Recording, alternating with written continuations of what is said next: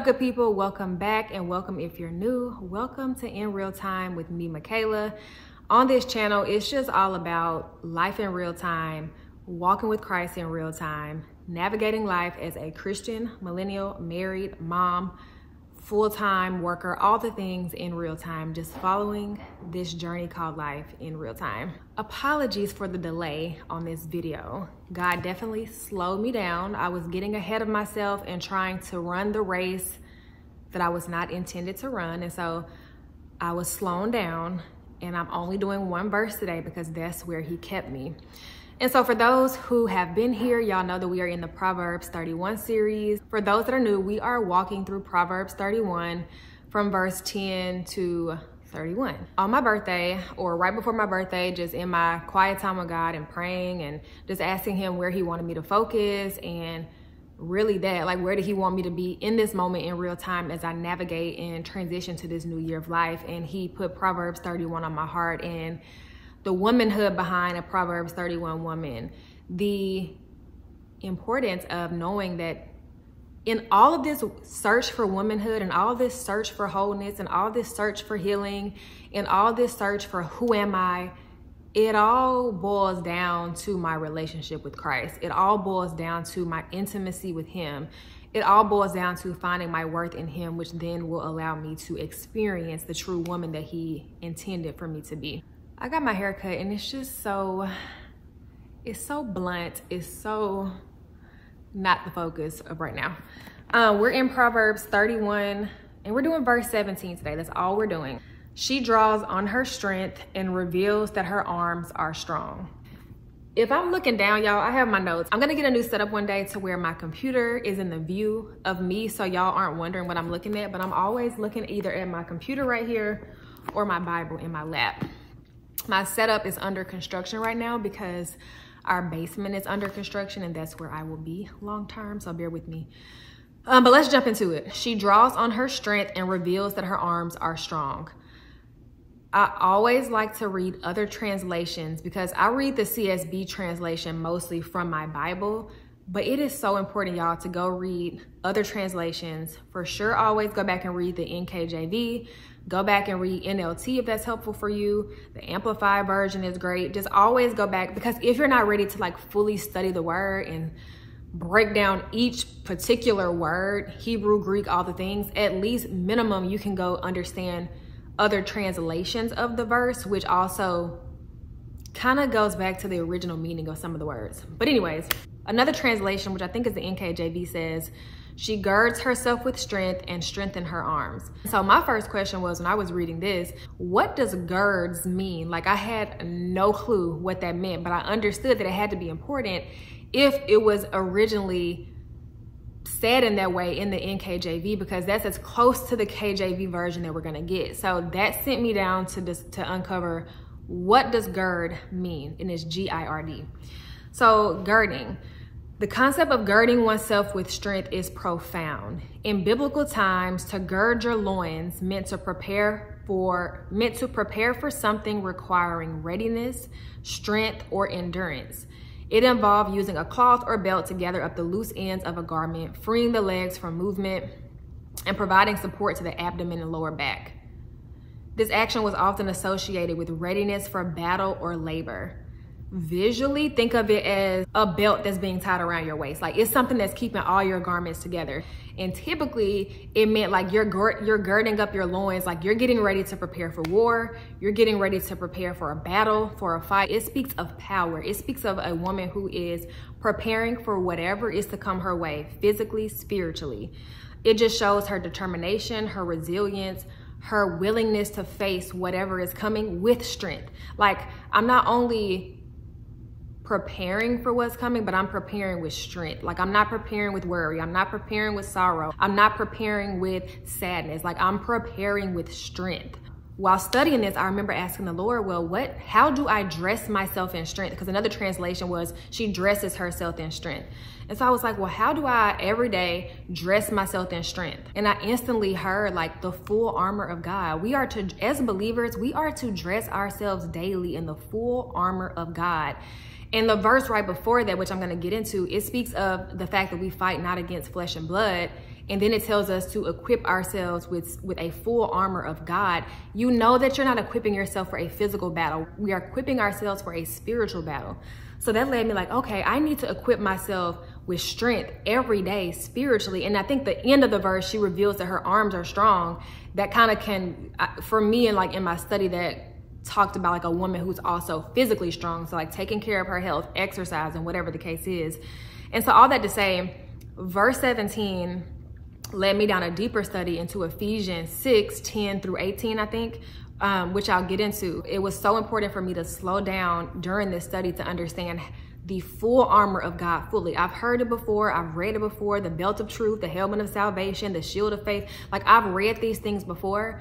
But me being a geek on a word, I was like, well, now I want to go and study each particular protection. I want to understand each particular body part that is meant to protect. So while we're in Proverbs 31, we're going to be in Ephesians 6 today, mostly like 10-18.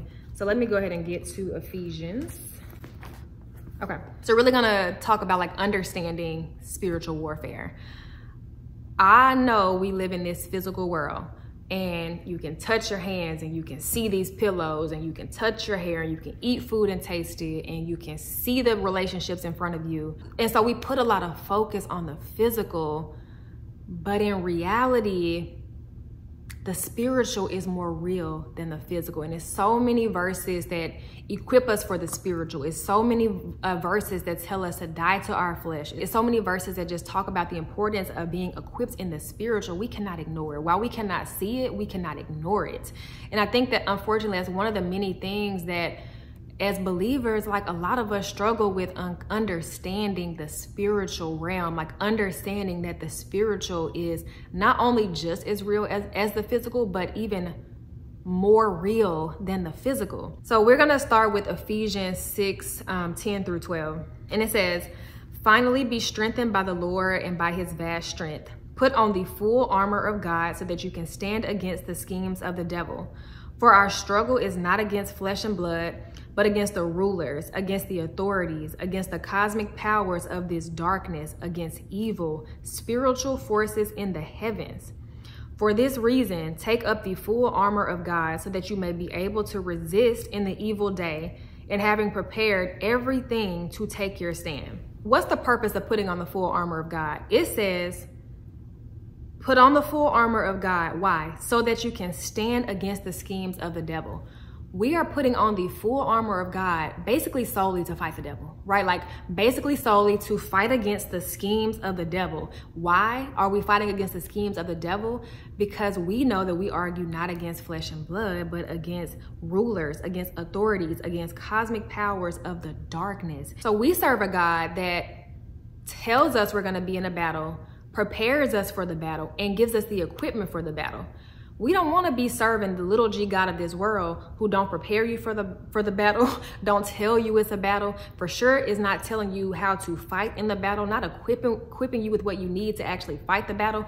The enemy will give you things that will equip you to fight in this physical world, which will always leave you defeated, offended, tired, anxious, all the things, because you're not fighting the real battle. Like you're fighting this fake battle and losing in the spiritual where you're really being attacked. And so all we're doing, if you're only focusing on fighting this physical battle with the people in front of you, you're ignoring the spiritual of where the attack truly is. And so in my walk with God, I have learned so much about offense and moving away from being offended by the actual person's actions. It's so hard, but it is a level of emotional maturity that I would wish on my greatest enemy. Because if you can learn that your battle is not with that physical person at your job, that battle is not with that physical whoever that you've had issues with or that has an issue with you, and you can understand why. Once you can move into understanding, like, okay, I'm not saying that they're possessed by the devil or anything. At the minimum, they are being influenced by evil forces. At the end of the day, you're either being influenced by good or evil. Even as a Christian, like you can be influenced to do evil and you can be influenced to do good. And so it's like when you can move away from being offended at everything, that is a level of freedom, like I said, that I would hope for my greatest enemy, because it allows you to not laugh at situations, but really just sit back and say, okay, I know what's at work here. I know how to prepare for this battle. It doesn't sting like it used to. It doesn't offend like it used to.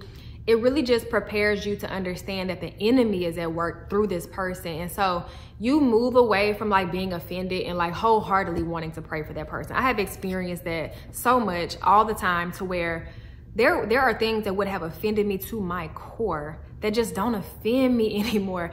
Like my objective truth just keeps me so grounded, because I'm not moved by my feelings. Like, I'm not moved by how that situation made me feel. It's just the truth of the matter.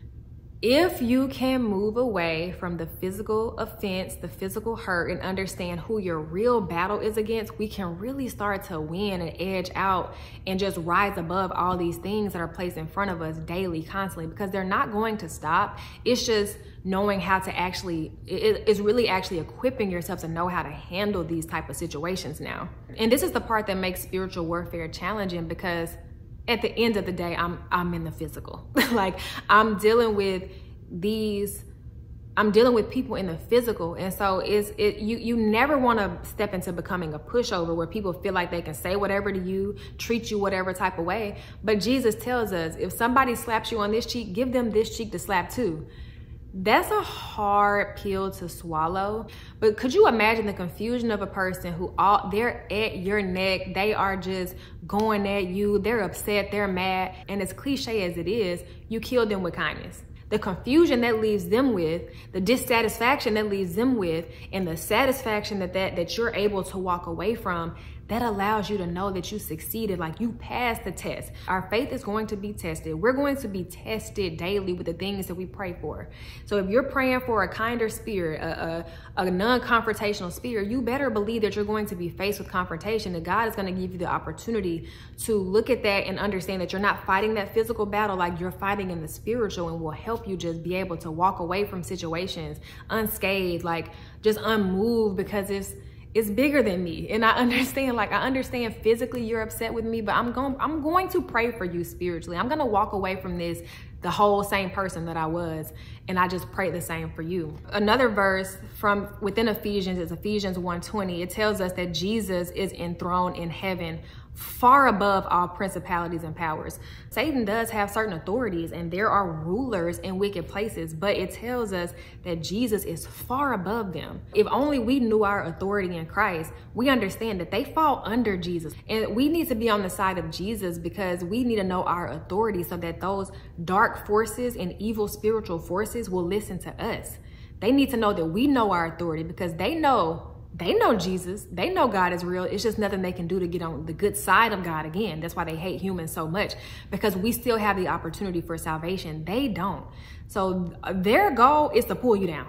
The devil's goal is to keep you as far away from God as possible, because he knows that you're still redeemable. He knows that there is salvation still offered for you. There is no redemption. There is no salvation for demons and the devil. We find comfort because Jesus is above them. And so our authority is above them. So while they attack and hit us daily and constantly, I have authority over you. You actually have to submit to what I'm telling you to do, but we got to know our authority in Christ. And then 1 Corinthians 15:24 tells us that principalities and powers have an end. One day their purpose will be fulfilled, and God will no longer let them work. Therefore, God has a purpose in allowing their work. We will never understand the mysteries of God. We will never understand why God allows what he allows, does what he does. But we know that one day they're going to come to an end. So be on the side that doesn't come to an end, that one day we won't come to an end.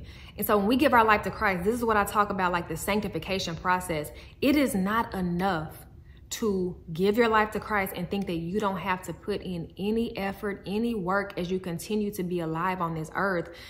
Like, yes, we've given our lives to Christ, and now prepare for the battle. Now prepare for the real spiritual warfare. Because let's keep it real, like you were on the side of darkness, so you may not have been getting attacked like you are about to get attacked now, because you're the ops. You are the ops now. And so now you're going to be in a battle against who you're not for anymore. You're going to be in a battle against the other side now. But thank God he equips us with not only what we need, But now knowing that we are in Christ, knowing that God sits above the principalities, knowing that one day their order will come to an end, we can operate and fight in the full authority of knowing that we will be victorious in this battle, whether earthly or whether we won't see this until we get in glory, but we're gonna win. So fight the good fight. Thank God that he equips us with what we need to fight the good fight, and know that we are the ultimate victors in this fight. Be on the side of light, be on the side of goodness, because the Bible tells us that is the side that's going to win. And so while it looks like darkness is winning, if you look at anything happening in today's world, while it looks like darkness may be winning in your life because you're so depressed, you're so anxious, you just lost your job, you don't have enough money to pay your rent, your child is sick, you're sick in your body. While it looks like you're losing the battle now, you are not losing the battle. There is victory on the other side. Whether God allows you to experience that physically here on earth, or whether you have to wait until you get into heaven to experience it, there is victory in the battle. So please, just as practically as we possibly can, understand that we need to daily submit ourselves to God and put on and dress ourselves in the full armor of God to withstand the enemy's schemes. Okay, so what is the armor of God? What is this armor of God? What is he equipping us with? What is he preparing us with? So I thought it was very interesting that Paul, who is the writer of Ephesians, he actually wrote Ephesians to the Ephesian church when he was in prison. So he was constantly around Roman soldiers. He constantly saw their gear, their battle. And so it was easy for him to look at the equipment of guards and to have God speak to him about how believers need to be equipped in the same way as those Roman soldiers, but spiritually. I just thought that was so interesting how they, my Bible mentioned that. And so let's break it down piece by piece. Verse 14. Stand therefore with truth like a belt around your waist, and righteousness like armor on your chest. So we've all heard the belt of truth and the breastplate of righteousness. The belt of truth. The belt of truth is what grounds us. You gird your loins. Like going back to verse 17 in Proverbs 31, we need to center ourselves in what is real and what is true. What is objectively true. Not what is true based on how you feel. Not what is true based on anything subjective. Like it has to be objective truth. Objectively, it is true no matter what the circumstance is. Like it's reality, it's fact, it's certainty, it's moral and religious truth. And I know we live in a world where everything is subjective. Everything is your truth is your truth, is however you feel is the truth. And that's just not the truth. Like that's just not the truth. Being centered on what is real and true, especially when the world tries to deceive you every day, or the enemy tries to deceive you every day and lies to you about God, lies to you about the nature of God, lies to you about yourself, lies to you about the future that God has for you, lies to you about the attitude of God towards you, just lies, because the devil is the father of lies. And so we're fighting against the father of lies. So it is important that the first piece of armor that we equip ourselves with is the truth, because we're battling someone that all they do is lie. So of course you have to know the truth to be able to battle the lie, to be able to stand against the lie. How are you going to stand against a lie if you don't even know the truth? We must be strengthened knowing that the truth, like the real truth, comes from being in an intimate relationship with God. God will begin to open your eyes and give you so much wisdom, so much revelation, so much clarity. And reading this word will give you so much real truth that you can actively start to stand against the enemy's schemes, because you're rooted and grounded in the truth. Is knowing what his word says and standing on it no matter what. So if the word tells me that I battle not against flesh and blood, but against spiritual forces, then that's just the truth. Then I'm not offended like I used to be. The word is the word, and the word is the truth. And so I have to be rooted in that. I have to know the truth, stand on it, which will allow me to stand against the lies of the enemy, because that's all he does is lie. Breastplate of righteousness protects our hearts. So when you have a breastplate on, it's typically protecting the organs within this area. And the most important organ that we have is our heart, because our heart is what keeps us alive. The heart is tied to righteousness because within our heart has to be postured. Our heart has to want to do what is right, or you just won't. Like, I know people say all the time, God knows my heart, God knows my heart.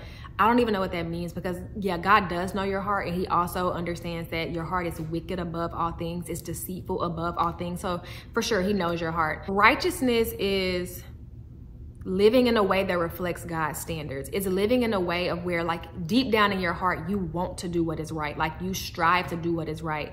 It is not perfection. It is not condemnation against others. It is just in my heart of hearts, I want to do what is right. In my heart of hearts, I want to show kindness. In my heart of hearts, I want to be loving to my neighbor. In my heart of hearts, I'm being drawn to this person for whatever reason. Like, the righteousness in your heart shields you from the enemy's attack on our character.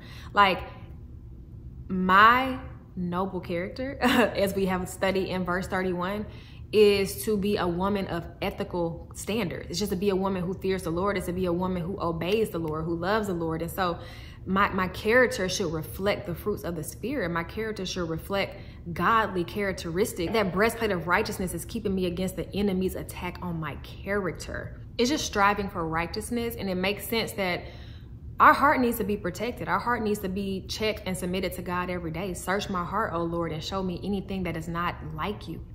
Show me anything that is unclean in my heart. And so we have to protect our heart, and we have to posture our heart towards God. So we got our first pieces of armor, our belt of truth and our breastplate of righteousness. So we're dressing ourselves in strength. We're girding ourselves in strength. And then verse 15, and your feet sandaled with readiness for the gospel of peace. So the next thing to put on are your shoes of the gospel. It's your comeback boots, ready to walk around and spread the gospel. So what is the gospel? The gospel is the good news of Jesus Christ. The gospel is we have a Savior who is God himself, who came in the flesh, lived a perfect, sinless life, died a horrendous death on the cross so that we could be forgiven for our sins, so that we would be made righteous in God's sight, so that now Jesus, being seated on the right hand of God the Father, is interceding for us. We can sit on our couch and talk to God now. We can sit on our couch and have a relationship with God because of what Jesus did, because he left us with the Holy Spirit when he left. So the gospel is giving your life to Christ, because he died for you so that you could have a right standing relationship with God, be justified in God's sight. When you know what Jesus did for you, when you know that Jesus has made you righteous and justified in God's sight, when you know that Jesus left us with the Holy Spirit to be able to equip us on our daily walk, when you know that we have the word, when you know that you have the Holy Spirit inside of you, we need to put on our shoes of the gospel, which is preparing us to have a footing in everything we do. Our footing, like, imagine being in battle with no shoes on. Imagine being in a battle with one shoe on, with some weak shoes on, with unsturdy shoes on. Like, we're sturdy in the gospel. We're sturdy in what Jesus did for us. And then verse 16, in every situation, take up the shield of faith with which you can extinguish all the flaming arrows of the evil one. And so your shield of faith. Faith is just your conviction of the truth. It's just your belief in a thing. So I not only know the truth, I believe in the truth. I'm convicted by the truth. I was studying, it says faith related to God is the conviction that God exists and is the creator and is the ruler of all things. And then relating to Christ is a strong conviction or belief that Jesus is the Messiah, that Jesus is God. So the shield that Paul describes is not a little small shield that's like a circle thing that's just protecting your face. No, it's like a door. It's like one of those big shields that goes from like the top of your head and probably could go all the way to the bottom of your feet. The main thing that's protecting us on the outside is our shield. And so it says that it not only blocks the arrows from the enemy, it extinguishes them, like it puts them out. So if fear comes your way and you put up your shield of faith and you have your belt of truth on, your breastplate of righteousness, your shoes, which are the gospel, then you should know, and we can all strive to know that, ensure that we know the word. We know that God doesn't give me a spirit of fear. So not only does my shield block that arrow from hitting my truth, from hitting my heart, it also puts it out because I know that's not even from God. So I'm not even gonna allow that arrow to come through. I'm not even gonna allow that fear to come through. I'm not even going to allow that worry to come through. So when worry comes my way, is knowing that in the Bible, it says that worry will not add a single second to your life. So why am I going to allow that to come through when I know what the word says? I know the truth of the matter is, yes, we all worry, but we all can rest assured and know that worry is not going to change anything. And so it's like the minute those thoughts come your way, it's submitting them to Christ. Submit all thoughts to Christ and they must be obedient to him.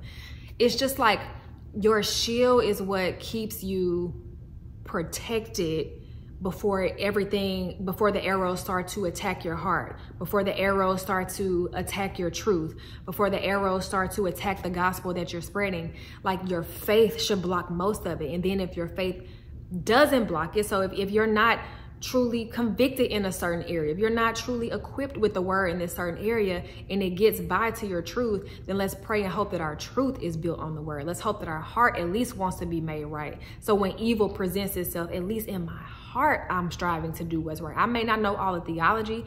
I may not can tell you what 1 John 3:10 and Proverbs 3:1 says, but in my heart, I want to know God. In my heart, I'm striving to know God. In my heart, I'm desiring to do what is right. And then we have our helmet of salvation, verse 17. Take the helmet of salvation and the sword of the Spirit, which is the word of God. So our last two items are the helmet of salvation and the sword of the Spirit. So the helmet of salvation protects our minds. It is what reminds us that our identity is in Christ, and it secures our thoughts against the enemy's lies. 1 Thessalonians 5:8 speaks of the helmet of salvation in connection to the hope of salvation. So your helmet of salvation is your hope in salvation. Like we're hopeful that we are saved. Like God has saved us. We're also hopeful that he is saving us for eternity. The helmet of salvation can protect you against discouragement. As discouragement comes our way and the enemy tries to attack our mind, is remembering that yes, while I may face certain struggles, yes, while certain things may not be going my way, like my hope, the hope in my mind, what I'm looking forward to is the fact that I have hope in salvation. I am saved now and I will be saved for eternity. It's just like in the video I posted earlier, is moving from having a earthly focus and shifting to like having an eternal focus, allowing your mind to focus on eternity, allowing your mind to focus on what's to come heavenly, because earth is gonna die. Like the earth is gonna die, the heavens are gonna pass away, and there will be a new heaven, there will be a new earth. And so it's just as best as possible learning how to navigate life with the lens of an eternally perspective, like an eternal perspective. It'll give you calm in the storm. It'll give you peace in the storm. You can be on that boat when Jesus was asleep and the waves was rocking, because he's like, we're going to be straight. I know that it feels like we're not right now, but it's gonna all pan out. Okay, and then we have the sword. The sword is the only weapon of offense. Everything else is defensive. Everything else is protecting us. Everything else is like keeping us protected. The sword is the one weapon that we can step forward with and actually do damage to the enemy. Everything else was just protecting us from him. We didn't have any like true way to attack and kill him until we have our sword in our hand. Everything else is just keeping him annoyed with us because he cannot get to us. But now with this sword, I can actually kill you. I can actually destroy you. The sword is the word of God. It's knowing our word so that we can use the word of God against the enemy. Most of us have learned about Jesus being in the Garden of Gethsemane, fasting for 40 days, 40 nights. The devil tried to tempt him, and he responded to the devil's tempt with the word of God. Well, didn't God say this? No, actually the word says this. And so the enemy, okay, well, let me try this other way. Won't you just throw yourself over the building? God said that he will send his angels to protect you. Okay, no, but the word also says don't tempt God. And so, and that destroys him. Like he's like, man, I can't get through to this person at all because they're hitting me with the word. And Satan knows the word. So we need to know the word because he knows the word, but he just manipulates it, flips it, and presents it in ways that are just contradictory of what that word actually says. But he knows it. He knows what it says. The enemy responds. I studied this. The enemy responds to the word of God and has to obey it because he knows it's the truth. The word of God destroys the enemy. The word of God defeats the enemy. So God has been like challenging me to focus on like remembering scripture, like memorizing it, being able to like pinpoint scripture for certain situations, praying over my kids with specific verses, praying over specific situations with what the word of God says about that specific situation. So not just studying for studying's sake, studying to study to learn, but to have it penetrate in my heart, to have me actively apply it to my daily walk, actively apply it to my life. You know, I want to be someone who can say, did you know that in James 3:12 it says this? Did you know that in Proverbs 31:17 it tells women to dress ourselves in strength? I want to be able to not come across as like a theologian and a know-it-all, but God is challenging me to know his word, because I know the words to a lot of things, right? Like we know words to a lot of things. I want to know the word that's in this Bible. And so even if like I can't get to the point where I can actively say what verse says to love the Lord thy God with all thy heart, but I know that scripture is penetrated in my heart. So I don't want to get wrapped up on like just learning and memorizing for memory's sake either, but I want to be well equipped with the word. I want to be a student of the word. Okay, so lastly, how do we apply this? First, we must be aware that we're in a battle. That's first and foremost. We have to be aware that we're in a battle. We have to be aware that we are in a spiritual battle and not a physical battle. And so that awareness helps us to be prepared, strong, and just prepare for the battle that's in front of us. Next, we need to, now that we prepared and know that we are in a battle, we're going to be in a battle, now we need to equip ourselves with what we need to not only fight in the battle, but win in the battle. So it's every day. Lord, fill me with your truth. Lord, turn my heart towards you. Lord, protect my heart today. Lord, allow my mind to be renewed in you today. Lord, allow my mind to be focused on you today. Lord, allow my faith to be so rooted in you that nothing can get past it. And if it does get past it, I have everything else on me equipped to fight off against these things. Lord, help me to spread the gospel today. Lord, help me to be rooted in Jesus today. Lord, help me to use my sword against the enemy today. Help me to be equipped for my day through you, through the strength that you provide. So Proverbs 31:17, reminds us that we must gird ourselves with strength, spiritually and physically. And then Ephesians 6 shows us what spiritual armor looks like, what dressing with strength actually looks like, what it actually entails and what it actually means piece by piece. And then finally, let's not forget that we're not in this battle alone. We are on the side of victory. It may look like we're losing right now. It may look like the devil is winning right now. In some instances, it may appear that way. But in the long run, we are on the winning side. We are on the winning team. So leave encouraged that, yes, we will fight in a battle. Yes, we will face things in life. Yes, we will be tested in life. Yes, our character will be called into question. As we become women of noble character, as we submit ourselves to the Lord, that is when the attacks will get stronger, unfortunately. That is when you're going to be tested more than you ever have, to actually show that you are trying your best to live out this Christian walk, to actually show that you have fruits of the Spirit, to actually show that you are an image bearer. We're going to be presented opportunities to show that. And so I just encourage all of us to prepare for the battle, dress for the battle, but also know that we're not in this battle alone. You have brothers and sisters in Christ around you. And then we have the Almighty God on our side. We have Jesus interceding for us. We have the Holy Spirit who lives in us to get us through day to day. So yes, Proverbs 31 led us into the full armor of God. I just love where this is taking us, where it is taking me. Next week, we'll see where we are. We'll at least be in 18 onwards. I hope y'all enjoyed this video and I love y'all. Bye.